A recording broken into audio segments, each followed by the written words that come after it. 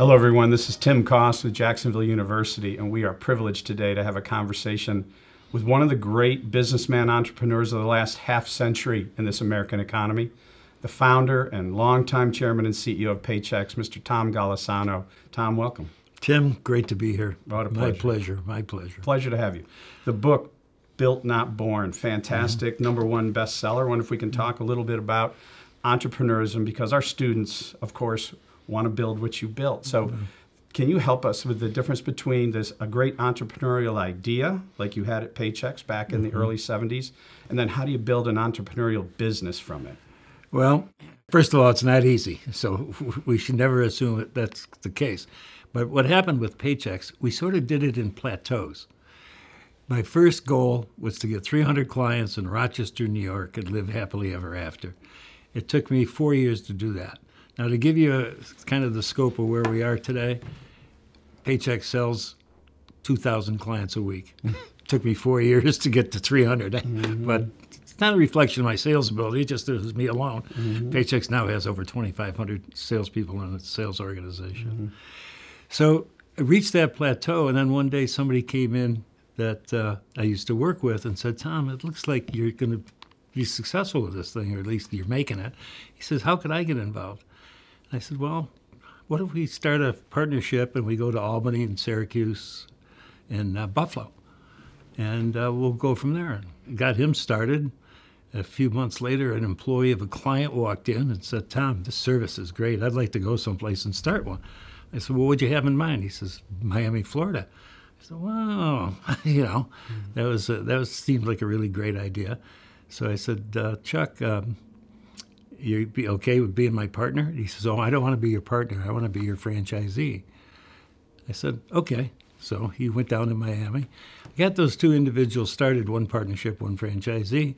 I said, "Maybe we can build a national organization this way." Then I began to solicit people. At the end of a 4-year period, there was 19 of us. All but one lived in Rochester, New York, and moved to various cities around the country. And we started up either as a partnership relationship, I think there were 10 or 11 of those, and 6 or 7 franchisees. Got those going, said, we've really done a good job here, but something's wrong. How do we walk away from this thing? Entrepreneurs usually don't think about that topic when they first start or in their early days, but it became a reality. The other thing that happened, some of my partners and franchisees were very good in sales, but poor in operations. And others were good the opposite, good in operations, but poor in sales. And we weren't doing a good job of mixing our skill set. So I got the idea, maybe we should consolidate into one company. And then we'll put together a 5-year plan. First 3 years, we'll grow it as fast as we can grow it. Then we'll focus on profitability for a couple of years. Then we're either going to take it public or sell it.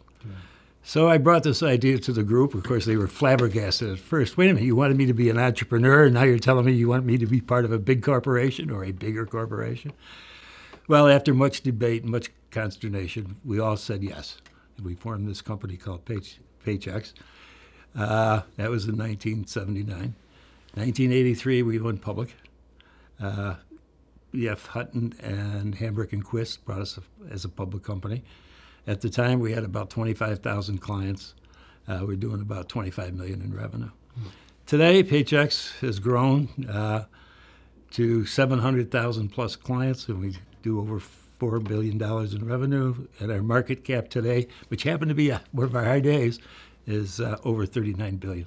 That's fantastic. So, incredible success. And when people think about entrepreneurial steps, they think it's not risky, I suppose, to stay where they are, and it's highly risky to go into an entrepreneurial move like you made happen. And how did you look at risk then, and how would you look at it now if young people were coming to you and saying, "I'm fine where I am at a big company, and I don't know if I want to take the risk to step out on my own"?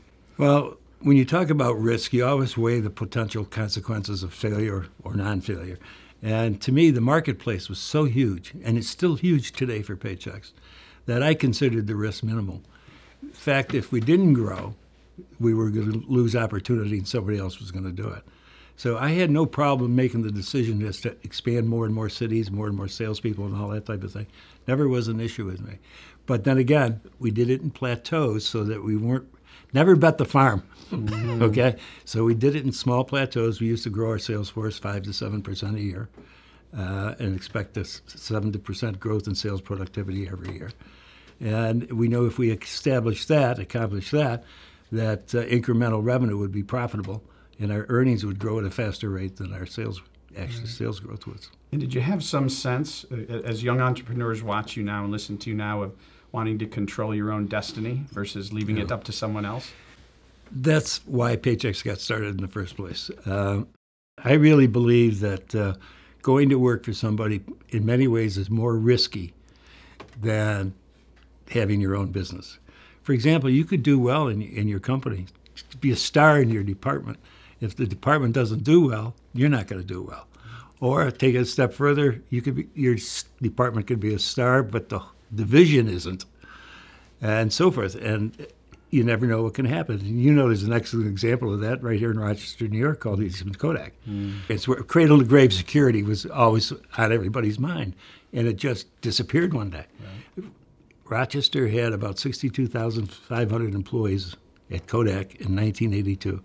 And today they're down under 2,000, or whatever the case may be. So you could do well as an employee, but doesn't mean your company's going to do well, and doesn't mean your department's going to do well. Also, you can't sell your job. You cannot sell your job. You cannot pass a job on to an heir, like a son, a daughter, a niece, a nephew. You just can't do that. So, and if you get physically or mentally disabled, you have a far better chance if you're on your own with a successful business to start with. Mm-hmm.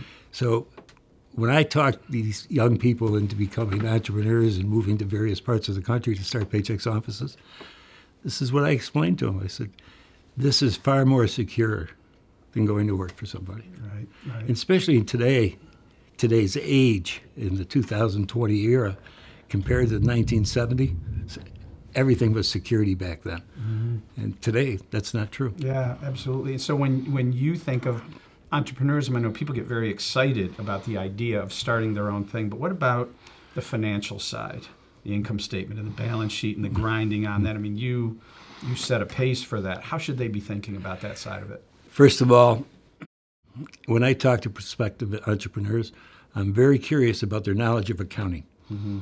They should have a fairly good handle on their financial statements, their P&L statement, their balance sheet, and their cash flow. They're key. And nothing is more discouraging to me to talk to a potential entrepreneur who can't read his P&L statement and understand it. I mean, that guy or girl is in for trouble to begin with. So I've been a real ardent supporter.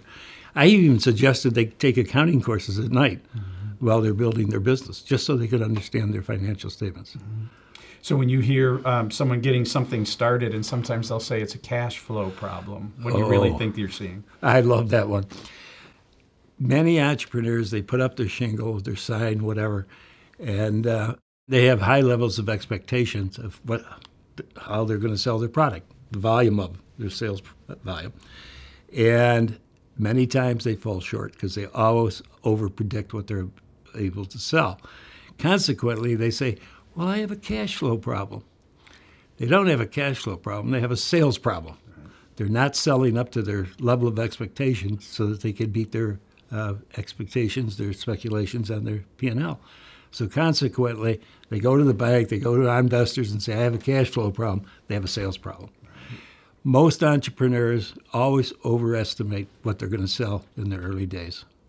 They think because they open up their shingle, the public's going to come to them. It doesn't work that way. Yeah, so let's stay there, because that idea, and I think you experienced it in the early days of even a huge idea like Paychex, you start the effort, and then there's more resistance than you think. And you took $3,000 in a credit card into one of the great corporate stories of all time. So were there slight missteps in there where you say, well, I learned that, I won't do that again, that I think young entrepreneurs could learn from? Well, actually, the day I started, I had a mailing list of Rochester businesses. I had the $3,000. I sent out $3,000 worth of direct mail. And my goal was to get 60 clients from that direct piece. direct mailing piece. At the end of a month, I had 6 clients. Okay? Obviously, that was very enlightening. What I did to react to it and respond to it, though, is I found out who the CPAs were for those 6 clients. And I went to them and said, I'm now offering this service to one of your clients. We have a mutual client. Do you have any other clients that are having problems with their payroll? And that's how it sort of continued to flourish. But the $3,000 and the credit cards were gone in 3 months. Mm-hmm. I remember I took a group of people out to dinner, gave them my American Express card. It came back in 2 pieces. And the owner of the business, the owner of the restaurant said to me, sorry, they made me do this. I said, well, you're a client. Would you mind if we just give you a credit on your bill for my dinner tonight? And he said, yeah. But it was tough going. Yeah, those early days.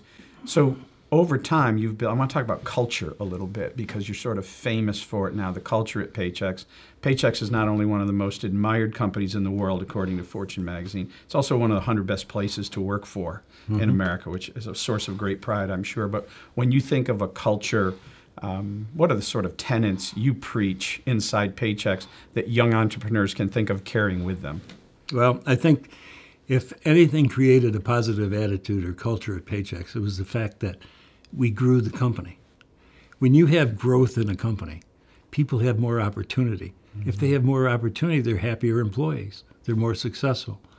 If you get to a situation where your growth is negative or limited, that's when it becomes a little bit more political, a little bit more backstabbing. I hate to use those terms, but it's true. Mm-hmm. So we always wanted to have an organization that continued to grow, and we wanted people to know we wanted it to be a growth organization because that created opportunity for everybody. Mm-hmm. And I think that culture stays the same. We had some other concepts that I think were very important. One of them I talked about in the book is hiring attitude over skill. Mm-hmm. Obviously, hiring is very, very important. And you have to make very important decisions in very limited information sometimes and in limited time. But our attitude was to always go after good attitudes, people that wanted to work, people that were competitive. Mentioned team sports. Yeah. Absolutely. Team sports players are good people to have working in an organization rather than golfers or tennis players. I can't let Monica hear that. Yeah. But that was a core value, too, is team players. Yeah. One of the things you did early on that's carried through that I think young entrepreneurs don't think about is how do you train? You're a corporation that became famous for training. You made some decisions even about where to put the training in your headquarters. Can you talk about the power of training and how that led to the culture that's at Paychex today? Sure. We have to remember Paychex geographically is very dispersed. And if you want employees to have a good feeling for the company they work for, it's important that you at least bring them in to the corporate offices for some period of time. And we dedicated that time to training. Our employees are providing a very valuable service, a very technical service to employers. Employers are very concerned about their relationship with the Internal Revenue, with the state income tax bureaus. Mm-hmm. They want a perfect product. So if you want to give a perfect product, you better have people trained to be able to do that. We bring in every new employee into the company at almost every level in the first month of employment. Now, when building the corporate headquarters, our architect comes up with this idea. He says, where's your training center going to be? I says, I don't know, in the back of the building someplace. Mm-hmm. He says, let's put it right in the entrance. When you walk in the front door of Paychex corporate headquarters, you're standing in the middle of the training center. And I thought about that idea, and not only what employees would think about it, but Wall Street, because we're a public company. We thought that would be a good PR thing for Wall Street. So people come in, they're right in the corporate headquarters. I walk by, I wave to them while they're in class. Sometimes I jump into class and ask them a question, stuff like that. Mm-hmm. And it really adds to the environment. Yeah. So that architect had a really good idea that we took advantage of. Yeah. And all of the things ever written about Paychex are how consistent the employees treat each other with respect and how that goes back to training. But let me talk a little bit with you about competition. So young entrepreneurs, they're going to start something, they have an idea, they get out there. Sometimes the tendency is to put down those around them to bring their situation up. How did you see the treatment of or speaking about or even recruiting from competitors as you built this company? Well, our philosophy from day one was that we wanted to treat our competitors with respect because we wanted to learn from them. And learning from your competitors is a very important aspect of doing business. The more you learn about what they do, the more you can perfect or embellish your own product or service. So knowing your competition was very, very important. Secondly, I didn't want our salespeople to walk around in the public, to talk to potential clients and badmouth a competitor. It just doesn't sound good. It usually irritates the potential customer. They don't like to hear that stuff. So our attitude was always say good things about them. I'll tell you, I mentioned their company, ADP, Automatic Data Processing, started 25 years before we did. They are the inventor of the industry, if you will. And they do a fine job, and today they're still a very fine company. And we learn from them. And sometimes they learn from us. Not probably more the other way around. But teaching salesmanship with respect to competition is very, very important. Right.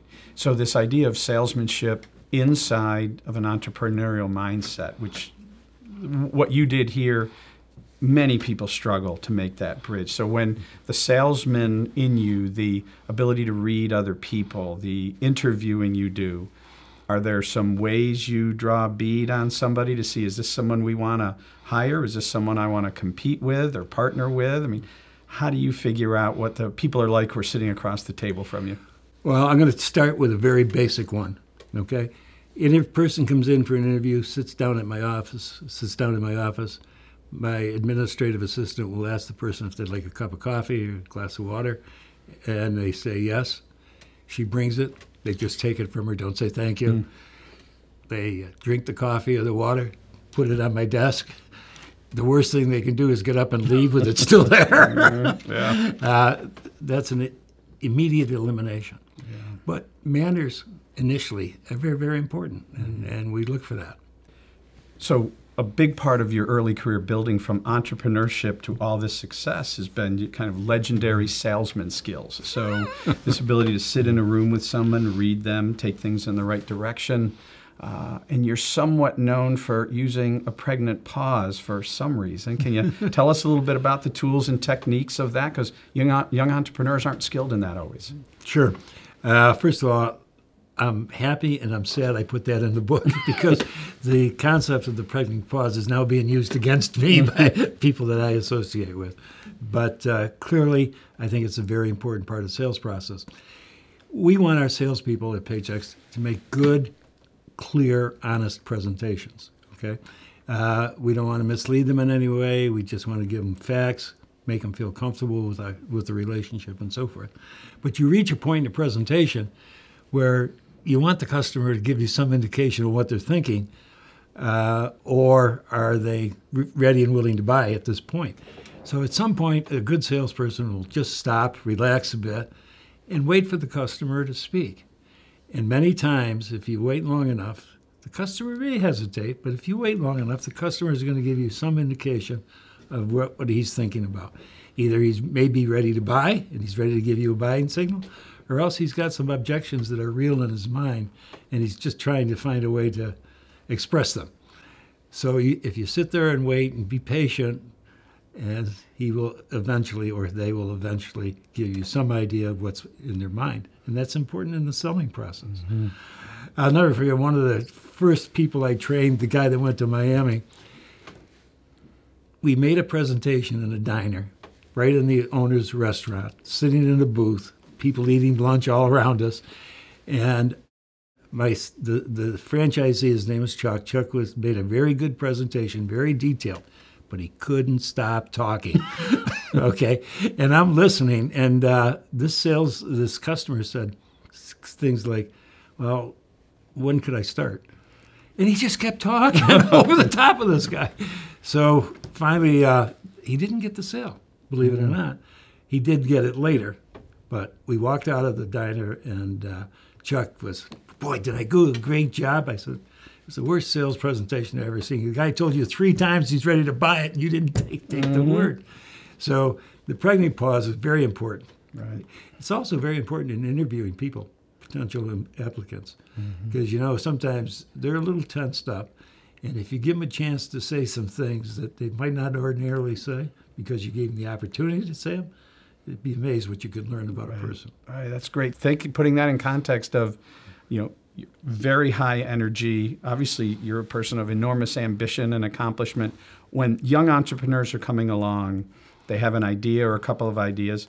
What kind of people, when you went to build Paychex, what were some of the attributes? You know, we think about, you know, there are people who add energy to a room and take it away. There are people who want to do great things and some who want a free ride. Kind of, what's the portfolio you think an entrepreneur should put around them to help them succeed? First of all, they better start with some level of ambition.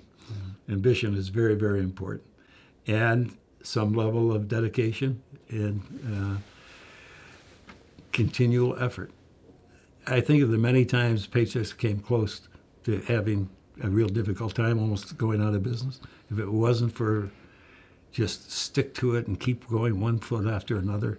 I remember when one situation we were having a very bad data processing situation, and after being in the office for a week and sleeping on the floor in my office, and I came home and my wife said to me, one foot after another, just keep going. And boy, it was the best advice.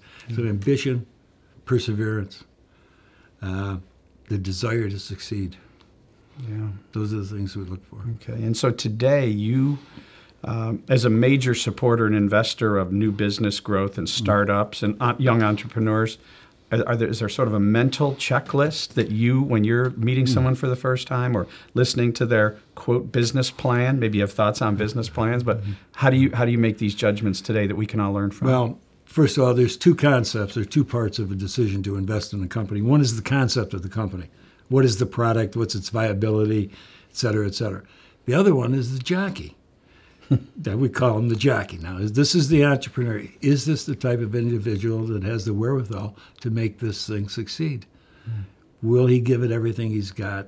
Does he have interests that are going to take him away from the major topic? Does he have strong family support? That's very important in new entrepreneurs. But it's these basic skills of ambition, desire to succeed, and willing to learn. I mean, when you're an entrepreneur, you're learning every day. Things you never thought you'd be learning about, but you are learning every day. So, and the person has to have a vision, a feeling of fairness to employees and to shareholders. Now, we are shareholders when we invest in a company. We want an entrepreneur that respects capital, which is our contribution, and will treat us fairly as the business grows. Because they always have opportunities, you know, to play games, whether it be in perks or whatever. But we want to be treated fairly, and we're not going to invest in an entrepreneur that we don't have that feeling with. Got it. So that point, today we'd call them stakeholders, but how do you see this triangle of serve the customer, serve the employee, serve the shareholder? Because you've built an incredible business doing that. It's an infamous 3-legged stool. You have, as the CEO of a company, as the entrepreneur, you got 3 major obligations, and you just rattled them off. First one's the client, second one's the employee, and the third one's the stakeholder, as you call them. Obviously, the employee wants opportunity, career opportunity. He wants to know he's going to be compensated fairly for what he accomplishes. Things that's very common to employees. The client, they want a good quality service at a reasonable price, and you got to provide that. And the shareholders, they make their investment because they expect a decent rate of return. So if you can serve all 3 of those masters at the same level of success and happiness for them, then you've done a good job. But if you're hurting one group or one group isn't making it, something's wrong. It should be changed. You know, these days, a lot of people, whether they're young entrepreneurs starting or young employees rising, they get labeled young leaders. They go to leadership institutes, and they're part of Leaders Consortium and all. You've been a leader in many, many different ways. You've also been a manager. You've also been an employee earlier in your career. these days, when you're looking at the role of the leader, the entrepreneur leader versus a startup manager, how do you see those two roles as being different? Well, the first thing I would say about that comment is I learn more by watching managers make mistakes or leaders make mistakes in their judgments, in their value sets or whatever, than I ever did from reading positive things out of a book. One of the great experiences I had was before I started Paychex, I sold products to entrepreneurs. So I got to see a lot of them and how they thought, how they functioned, and so forth. And I learned more from watching people making mistakes than I ever learned from, some positive book learning, for example. Mm-hmm. So it's a good leader, a good manager thinks about it, is concerned about it. He wants to do a good job with it. And so it either comes naturally or sometimes it's difficult. But right. That's about all I can say about that. Right. So a couple of years ago, you were invited back as a surprise guest to a large employee gathering. And it's a fairly legendary time. You received a standing ovation. There was an awful lot of affection of people who'd been with you for years and years and years. And they were feeling a concept, I'm guessing, I wasn't there, of a good deal for everyone, that you'd brought them along and thought about them. And so many young entrepreneurs they've got a great idea, they're going to run really fast and make a lot of money. But you've done it differently, and that's why Paychex is famous, and we know of Tom Golisano. Can you talk to us a little bit about a good deal for everyone? Sure, it's a very basic concept, and it's simple. If you're buying a car, okay, you're only going to be successful if you buy a car for a price that you're happy with and the dealer's happy with, okay? If one of you overspends or undercollects and is unhappy, it's not a good deal. If it's a good deal for everybody, it works. I will give you history of one deal that we were involved with ADP, quality company. You heard all the nice things I said about them before, and they still hold true. But they made an offer for us. And at one point, they said, here's the amount of money you asked for, Tom. And I said, that's good. He says, but there's a hooker here, there's a catch. And that is, you have to attain certain results after we acquire you for a 3-year period before you get all your money. Mm-hmm. And I said, no, wait a minute, that's authority, that's responsibility without authority. I said, that's not a good deal. Mm-hmm. And we walked away from it. Now, as it turns out, it was the best thing that ever happened that we walked away from it. Mm-hmm. But that's a situation where they didn't make it a good deal for us, we walked away. Same thing, if you can create an environment for your employees where they want to come to work, they achieve success, they're fairly compensated, it's wonderful. But it's got to be a good situation for them. And your role is you got to balance the three: shareholder, client, employee. Right. You say in your book, one of the things you think about it, that an entrepreneur who's been this successful begins to think at some point in his career how to be remembered, how to exit gracefully and leave the company better than when they created it. And then this idea of how to be remembered. And I think about thousands of people cheering for you that day. They're trying to communicate with you. How is it you feel you'll be remembered right now as someone who doesn't spend every single day in there as CEO, but is still the chairman and is the guiding light of Paychex? Well, I tell you, that day was a very pleasant day for me because there were about 5,000 employees in the audience, and they did give me a standing ovation when I walked in the room, and then again when I walked out. Nothing can replace something like that. So I said to myself, well, if they're that happy, we must have been doing something right, or else the current management is telling them stories about me that aren't true. But no, it was very rewarding, very satisfying, and it showed all the efforts that all the management team, all the employees have put in throughout the years to have this kind of reaction, actually on their 45th anniversary, whatever it was. Stirring stuff. Well, on behalf of all of us at Jacksonville University, those of us who'd like to build careers like yours, and all the students who have so much to learn, Tom Golisano, on behalf of Jacksonville University, thank you for your time. Tim, it's been great. Pleasure. Anytime. Thank you.